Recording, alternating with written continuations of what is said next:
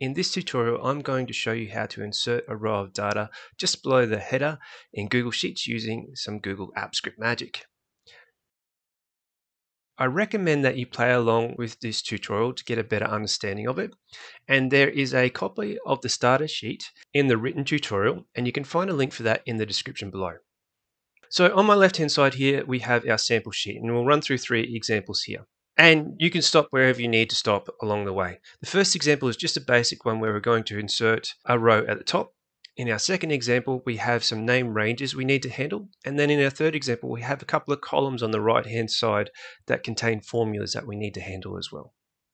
All right, let's get started. So on my right-hand side is a bound Google Apps script to this sheet here. And it contains already the start of 2 functions, the insert row at top function and the runsies function. This insert row at top is going to be our main driving function, and this runsies function is just a sample function that shows you how to use the insert row at top function in your own projects. All right, so let's create a bunch of data first. So let's create a constant variable, that's one that doesn't change, and let's create a target row.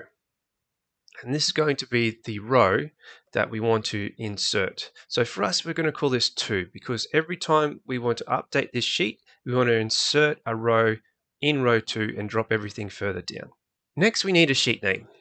So another constant variable, and we'll call this one sheet name.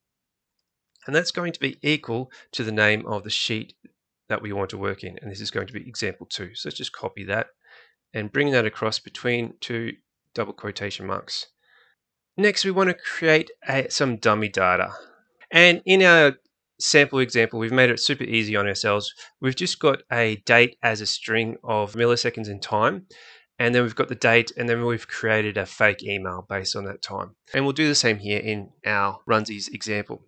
So let's create a function called myDate. And that's going to be equal to a new date, which is a JavaScript constructor that will feed back a date.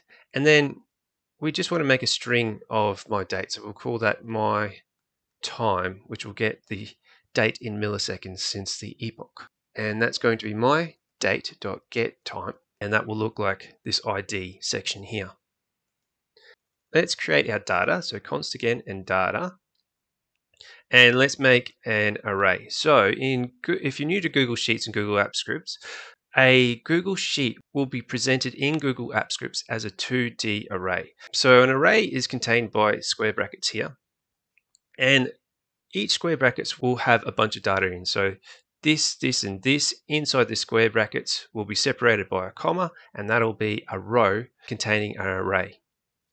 Now each row is then contained in an outer array.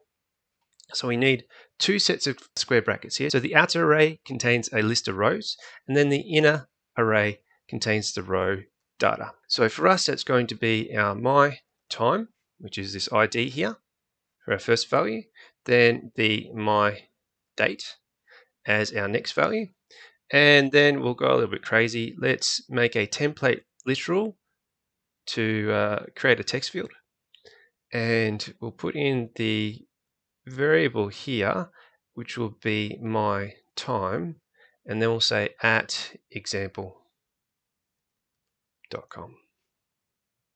Cool. So we've got this date here. Nice. So now let's run this function from our runsies function. And we can do that by saying insert row at top. So what do we want to put in this insert row at top here? All right, so we've already got our parameters in for the time being. So the first one we want is our data field. Then we want our sheet name, and then the target row. Cool. So let's head back down here. Just for convenience, I've kept these parameters the same for our arguments here, so you don't get confused. So the first one is going to be data. Then our next item is going to be the sheet name, and then the target row. Cool, so that will now run this. All right, so now we need to put some code in here to insert this range. The first thing we need to do is grab our spreadsheet. So we can go const for a constant variable again, and we'll call this SS for spreadsheet, which is a common variable for it. And we'll invoke the spreadsheet app class and use the getActive spreadsheet method. And this will get the active spreadsheet that we're currently working on. Now you can change this to open by URL or open by ID as well. Okay. And then we want to grab our sheet. So const sheet is create our sheet variable, and that's going to be SS for our spreadsheet, get sheet by name, and then we're going to put it in our sheet name parameter, which is here. Good. All right, so now we've found the spreadsheet, and now we've found the sheet tab that we're working in. Okay, so next up, we just need to insert a new row is our first task. So we can call the sheet again and say insert row before. And then we need to select where we want to insert that row. For us, that's going to be our target row, this one here. And in our example, that's going to be row 2. So we want to insert a row before row 2. So just insert it above row 2. Cool. And the next thing we want to do is add our data to that row. We're going to say sheet, and let's just make a new line here, and we'll do some nesting of methods. So we can say, and the first thing we need to do is get the range.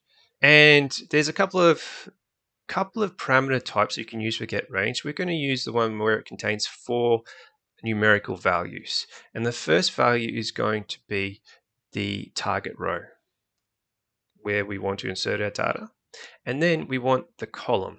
So this is going to be column A, which for us is the first column. So we'll call this 1. Then we need to tell get range how many rows deep we want to get. And that's only going to be 1 row deep because we only have 1 row of data we're inserting. Finally, we need to explain how wide our data is or how many columns across it is.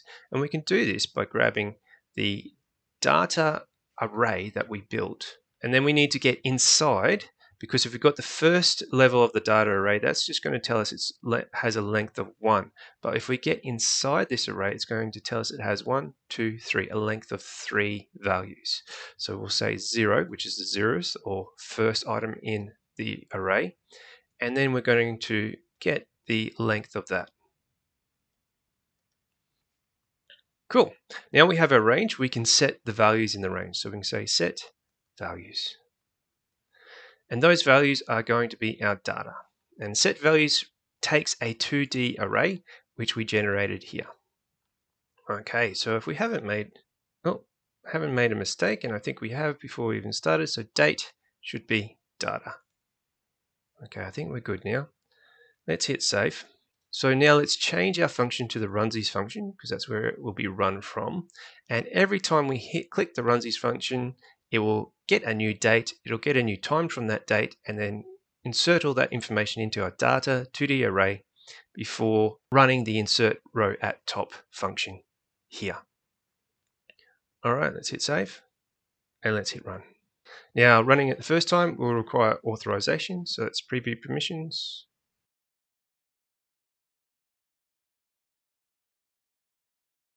And as you can see, we've added in a new date here. If it doesn't add on the first time after permissions, just run the script again.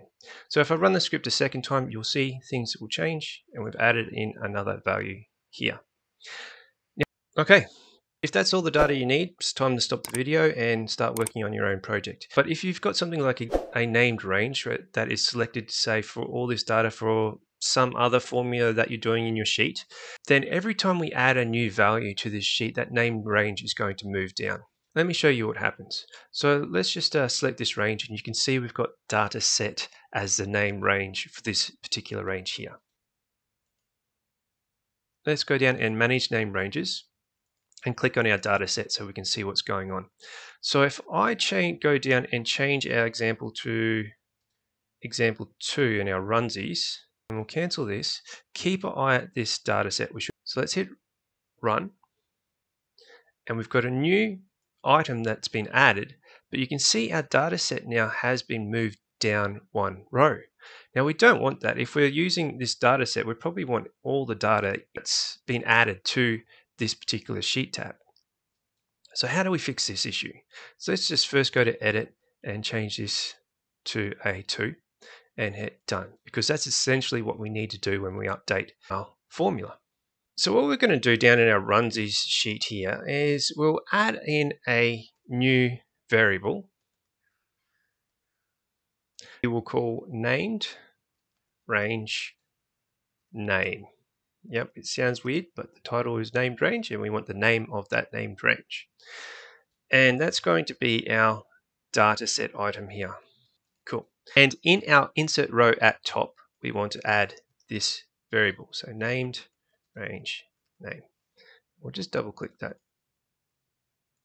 to select, hit Control C to copy, and we'll insert this into our parameters.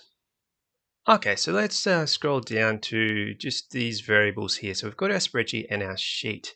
We will also need to work out how deep our row is. So essentially it will be the last row available here. So we can see our name range. We've got our name range should extend from A2 all the way down to C16. So let's create another constant variable here to do all the working out, and we'll say row depth. And that row depth is going to be equal to sheet dot get last row, which is a spreadsheets app method. And that will get the last row, which will be 15. And then we need to subtract that from our target row. So 15 minus 2 is now 13. So we need to get the total length of all these values here. It would be 16 by the time we finished here. Right now we only have 13, so we need to add 3 to this. Plus 3. Okay, so that will be our row depth. And then we may as well add in our constant, and we'll make it col width for our column width, which we already have here, but we'll be using it twice, so we don't need to invoke this length 2 times. We just invoke it once, and then we'll reference column width. Oh, I spelled const wrong. There we go. Cool, so now we've got 2 more variables added in there to help us out. And now let's work on our named range. So we've got our data. Once our data is all inserted, we need to update the named range, so we can invoke the sheet again. And to get at the name range and modify it, we need to get a list of all named ranges on the sheet. So get named ranges. And this will give us an array of all the named ranges. So right now on the spreadsheet, we have dataset and dataset v2. From there, we need to find the dataset array. So to do that, we can use the JavaScript find method, which takes a function, which we'll use an arrow function to make things nice and tidy here. And we'll call this named range. And that's going to be our parameter. So as we iterate through named range, and that named range dot get name, so it's the name of the named range as it iterates through the list, needs to be equal to the named range name in our parameters up the top here. If it is equal, then this find iterator will stop and then return the row it stops on. And from that row, we can set the range. Now, set range for named ranges takes another range. So we can grab sheet again and get range. And this time around, we need our target row as our starting row.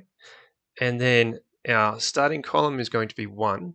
And then we can use our row depth as how deep our row is.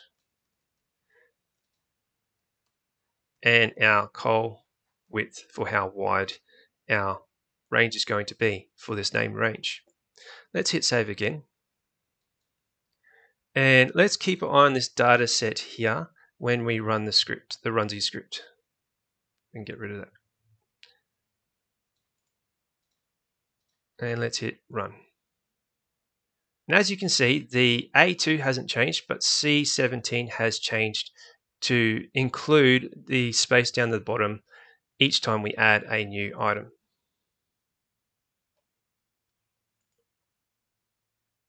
Awesome. What happens if we've got named ranges, but also we've got some formulas we want to include as well? So in this example, it's pretty much the same, but on the right-hand side, we've got a bunch of formulas. And this might be something you experience in your normal workday life where you're trying to import a bunch of data, and then you want to apply some calculations to that data. Now, my calculations don't mean anything. They're a bit silly, but it's a great example of what we need to modify. So let's look at this example. So in our runsies function now, let's add in a new variable that we'll call has formulas. And we'll set that to true. And we'll add this to our argument has formulas. Nice.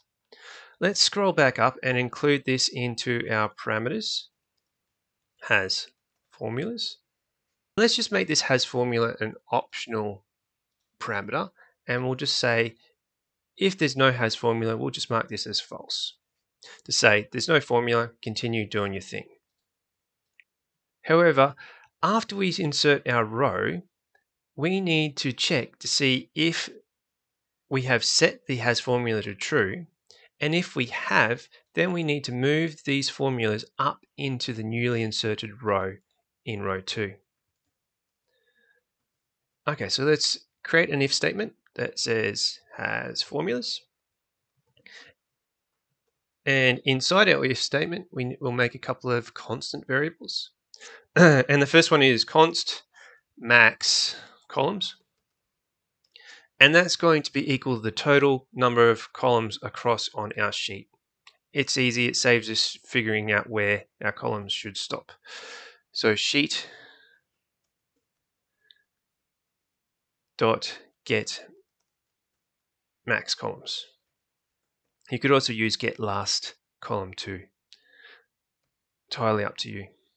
And then when we copy these formulas across, we use the copy to method, and that takes a source range and a target range. The source range is going to be the row below. So this row will turn to row 3, and we want to copy that row 3 up into row 2. So const row below is equal to sheet.get range, and that will be equal to target row plus 1, because that now will be row 3. And then our column start will be 1, our row will be 1, and then our max cols. Nice. Okay, and let's hold Shift, Alt, and down to duplicate that. And let's change this to row above, which will be our target row. And everything else is good except we want to keep that on our target row, not an offset of 1. Cool. So we can use the row below and copy that with the copy to method and apply that to the row above. And essentially, that's going to copy this entire row 2 here, which will be row 3 when we insert a new row. And that will include all the data and the formulas and insert that to the row above. Okay, let's hit save now. Oh, and we need to change this to example 3. And we need to change our data set because our data set is different here. I think it's V2. Let's just double check that. Data set V2, yep. So let's change that to V2, otherwise we'll get an error. And let's go up and hit our runsies function. Awesome. So what's happened? We've inserted a row before, so this has been inserted like this. Then this entire range here has been copied and pasted here like this. And then this section here, I'll just delete it so you can see, will be updated with this new date time data 2D array. Let's delete the row. So as you can see, these range values here have been automatically adjusted as they've moved up. Okay, so it's covered most of the edge cases you might find when you're adding a row of data below the header in Google Sheets with Google Apps Scripts. Now, there's copies of the code in the written tutorial that you can find in the link in the description below. And if you like this tutorial, please hit that like button. And if you want to see more tutorials like this, subscribe and smash that notification bell. Until next time.